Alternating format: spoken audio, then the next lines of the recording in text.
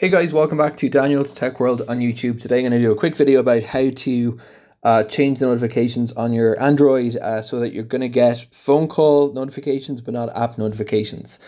So basically, usually depending on your Android, the easy way to do this is to click on the volume icon, and if you click at the top three little dots there, you're going to get into the notification management area. So I'm going to just have to do that again and then click on those three dots, and then it'll bring you up to this screen. Now this isn't labeled unless you move them.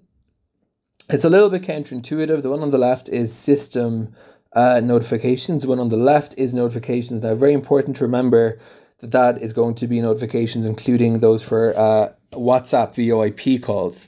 So if I'm going to go back here, if I have those turned off, I'm going to miss those as well. So that's just an FYI.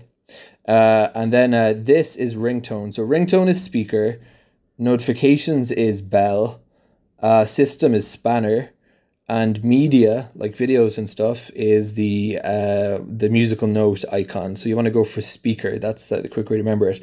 You can also click into settings here, and that way you're going to be able to see here the notification categories. So you can, for example, turn off ringtone, and that'll be everything's off, or just turn on ringtone, but turning off notifications. That's pretty much how it's done. Thanks for watching this quick video.